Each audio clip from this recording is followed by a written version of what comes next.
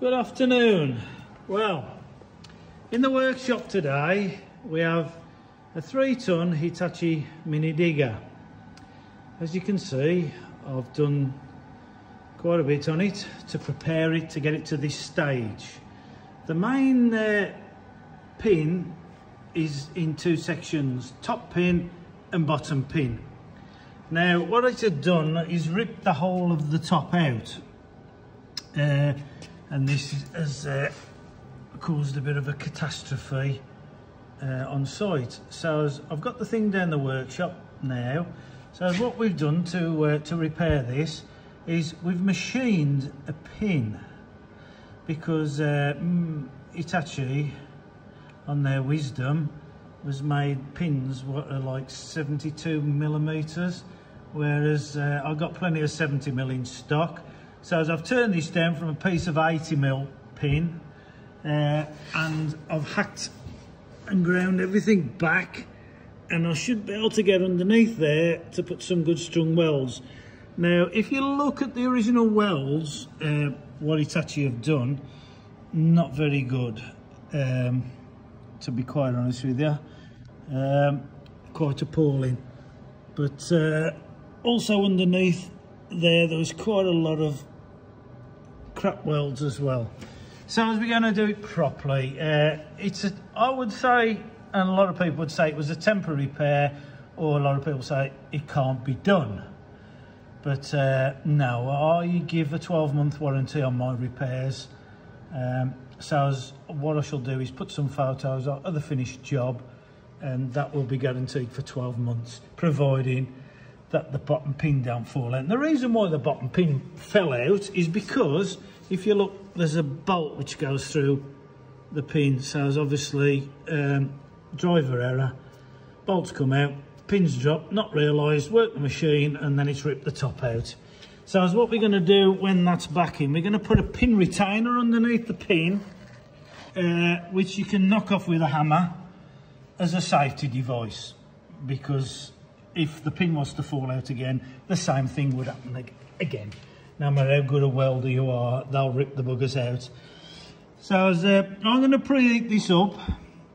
I've wrapped all the cables up with some asbestos blanket, and I preheat this up, and I'm going to bang some welds in there, some low hydrogen, which will sort that out, and then weld it underneath. I'll put a brace in to brace it, and everything's really nice and tight, so it shouldn't move too much, but we'll remove everything when it's all cooled down. So thanks for watching.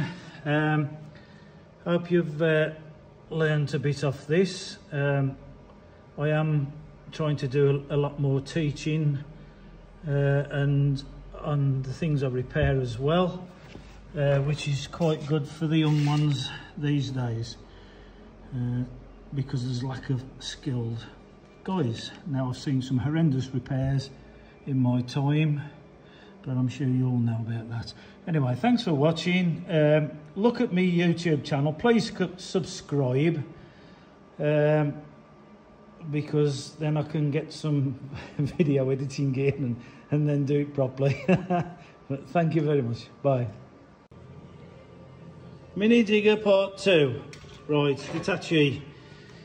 As you've seen by the first video of how it has all come away. So as what we've done some multi-runs around here.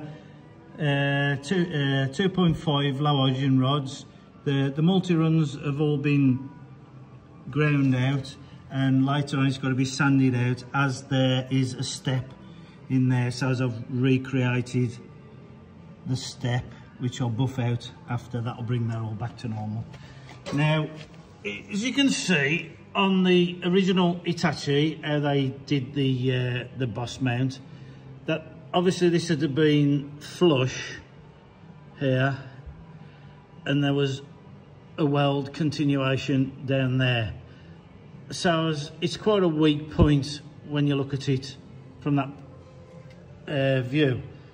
And also there's one single run round the boss and around here as well. So as you can see, we've beefed that up.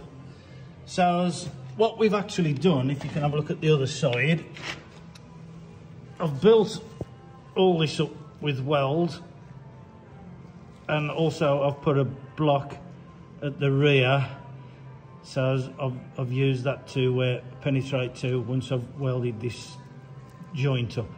So all that now is ready for being blended in, so as it'll form part of the plate, which will give it a bit more beef than the manufacturer, in all fairness. So as we swapped over from the one side to the other, the pin come out this morning. It didn't drop out, it was a slight tap, so it's nice and tight. So all I've got to do now, I've welded all the underside underneath. I'm going to fill all this in with layers of multi-runs and then blend all that back in after. Then it's just a case of blending everything in and giving it a primer and a paint and assemble the machine. Now, I give 12 months warranty on any work what I carry out or that I state, and I don't think this guy will have any problems ever again. Well, famous last words and touch wood. But thank you very much for watching, and I hope this has been a bit of a learning curve for most people. Please subscribe to my video channel on YouTube. Thank you. Bye.